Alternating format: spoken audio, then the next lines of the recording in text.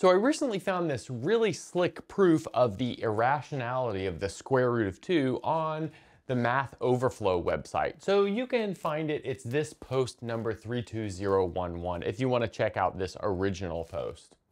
And it uses this thing called Bézout's lemma, which is a classic result from elementary number theory. And so, well, let's first look at Bézout's lemma and then we'll look at this really nice proof. So it says that for all natural numbers a and b, well, actually it says this for all non-zero integers a and b, but we'll use natural numbers here just to make it a little bit simpler. So anyway, for all natural numbers a and b, there exist integers x and y so that ax plus by is equal to the GCD of a and b, the greatest common divisor of a and b. Often this is said that the greatest common divisor can always be written as a linear combination of the original numbers. Okay, anyway, we're going to start off with a proof of this lemma just to make this video complete. And I really like the proof of this. I think it's a kind of a really nice strategy. Okay, so here's how it goes. So let's consider the following set. And that set is going to be everything of the form AU plus BV, where U and V are integers, and AU plus BV is strictly bigger than 0. I guess we could leave off that rule that AU plus BV is bigger than 0 and just intersect it with the natural numbers, but this is how we'll write it. And so now I'd like to notice the following, and that is that A is most definitely non-empty. So how do we know it's non-empty? Well, observe that we're assuming that A and B are natural numbers, so that means that they're positive already.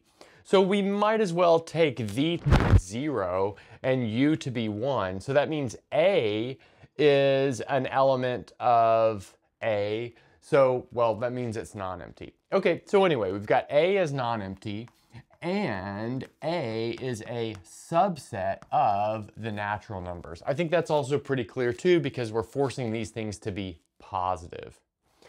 But now, we know by the well-ordering principle, I think it's called, that any non-empty subset of the natural numbers has a minimal element. And so let's use that to take the minimum element. And let's call that D. So let's take D equal to the minimum element of A. So it's the smallest element of A.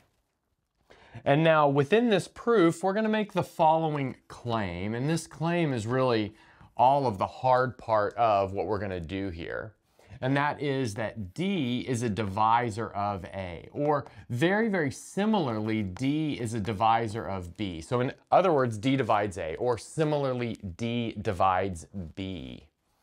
Okay, well, why do I say similarly D divides B? Because the proof that we'll use to show that D divides A is completely parallel to the proof that you would use to show that D divides B. And by that, I mean you just replace A with B. Okay. So this is going to use something called the division algorithm, which we'll just take for granted, but you can prove that as well using kind of a similar strategy. Okay, so here's what we'll do. We'll write A as D times Q plus R, where R is between 0 and D. So in other words, R is the remainder after dividing A by D. So you can always divide one natural number by another natural number, or maybe another non-zero or non-negative integer, and you'll get a quotient and a remainder. And well, the remainder cannot be larger than the thing that you're dividing by. That kind of makes sense. So if you're dividing something by 7, the only reasonable remainders are 0, 1, 2, 3, 4, 5, 6. And well, this is just kind of a generalization of that statement. Okay, nice. So now let's see how we can continue this. Well, I'm going to go up just one step higher And notice that we have D is the minimum of A, which means that D is inside of A. But since D is inside of A, that means we can write it as AU plus BV for certain values of U and V. So I'll just take those values to be X and Y. So I'll put here with D equals AX plus BY. So X and Y are the things that achieve that value of D. Okay, so now what we want to do is somehow combine these two equations that we've built. This D equals AX plus BY and this D equals, or this A equals DQ plus R. And we're going to do that by plugging the D equals AX plus BY into this one right here. So observe that gives us A equals AX plus BY all times Q plus R. So I've just replaced D with its expression over there. And now I'm going to move some things around to solve for R.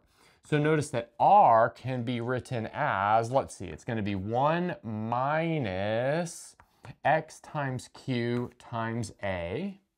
And then it'll be plus, let's see, that's going to be minus Q times Y times B. But the important thing here is it's a combination of A and B that would lead to being inside of A. But it may not be inside of A. And the only way for it to not to be inside of A would be for it to be equal to 0, because notice that R is always non-negative. So that really gives us two cases here. We either have R is equal to 0 or R is an element of A. Because if R is bigger than 0, then it satisfies the rules to be inside of A.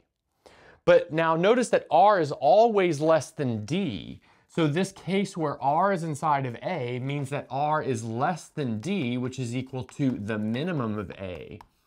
But that's impossible. You can't have anything inside of a set that's strictly smaller than the minimum element of that set. So that means, in fact, we have R is equal to 0. But now plugging that in up here, that tells us that A is equal to D times Q. In other words, D divides A. And like I said, similarly, we have that D divides B. Okay, so now let's see how this can take us to showing that D is in fact equal to the GCD.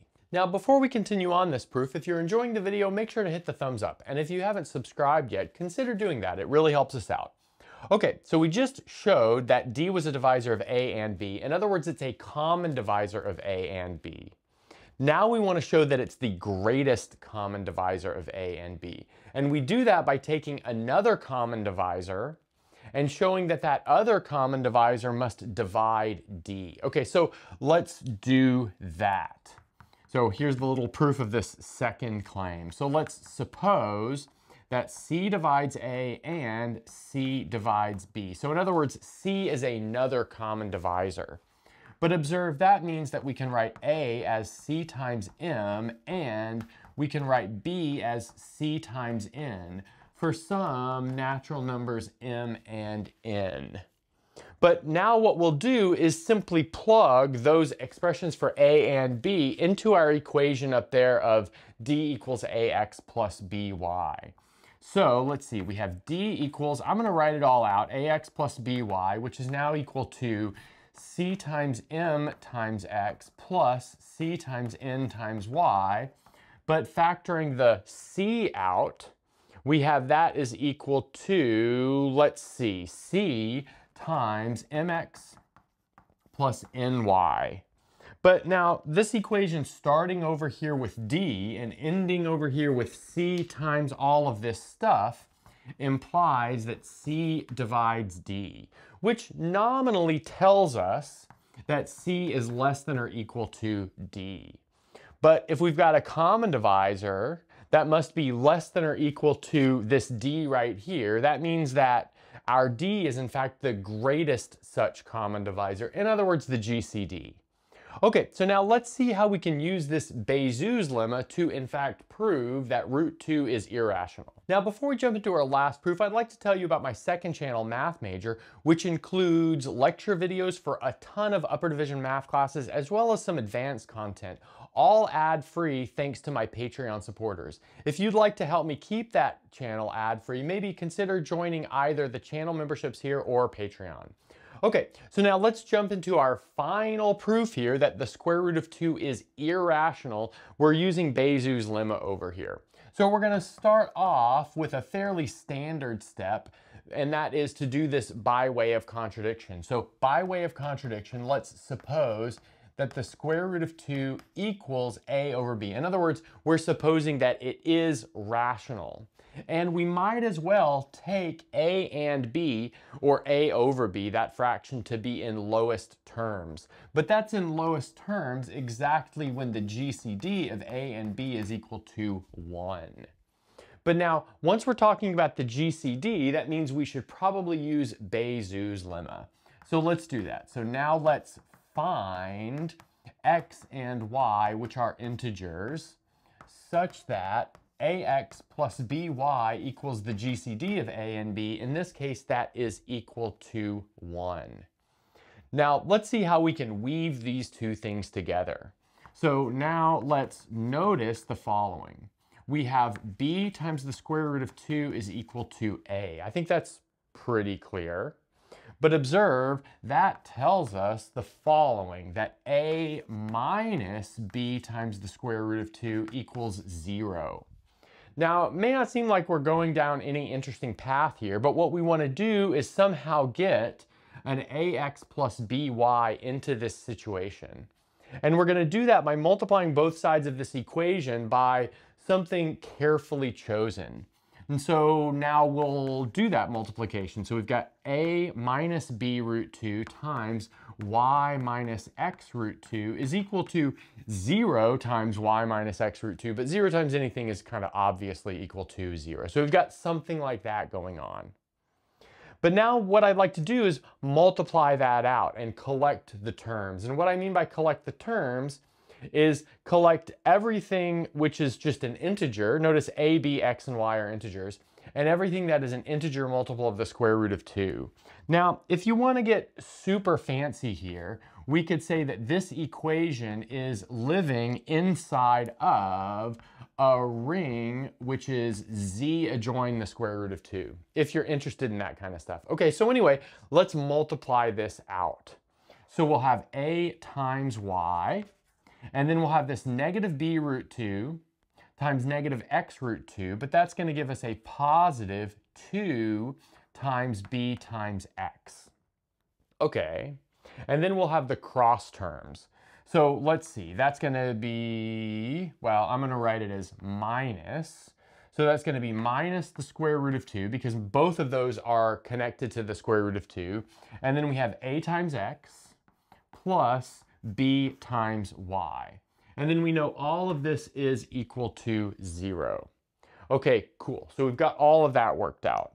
But as you might see, we have built an ax plus by into this equation. But x and y were chosen so that ax plus by was equal to 1. So we've got ax plus by, we've got a 1 right there. So that's just a square root of 2.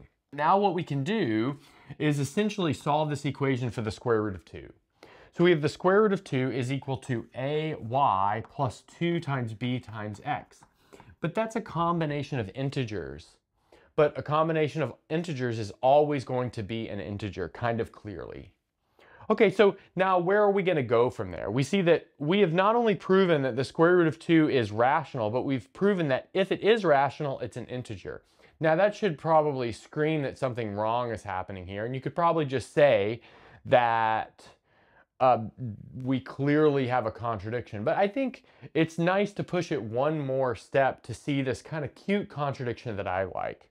So let's also note the following. And I think we can all agree that 2 is bigger than 1 and less than 4.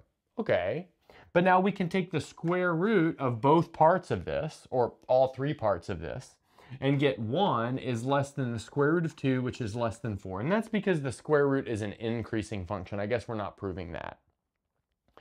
But now observe, that means that the square root of 2, sorry, that should have been a 2 there. But that tells us that the square root of 2 is inside of the open interval from 1 to 2. Okay. But now let's put these two things together. And by these two things, I mean this line right here and then this next line right here, talking about some sets that the square root of 2 is a part of. So that tells us that the square root of 2 is inside of the integers intersected with this open interval from 1 to 2. In other words, the square root of 2 is an integer between 1 and 2. Of course, there are no integers between 1 and 2. In other words, this set is empty. So we just showed that the square root of 2 was an element of the empty set. But of course, the empty set has no elements. So that gives us our contradiction. And just to really finish everything off, what did we contradict? Well, we want to go upstream in our proof until we made some sort of assumption that didn't follow from any previous step. And that's right at the beginning here, where we, by way of contradiction, suppose that root 2 was rational. And so since that led us to a contradiction, that means in fact the root 2 is irrational, which is exactly what we wanted to show.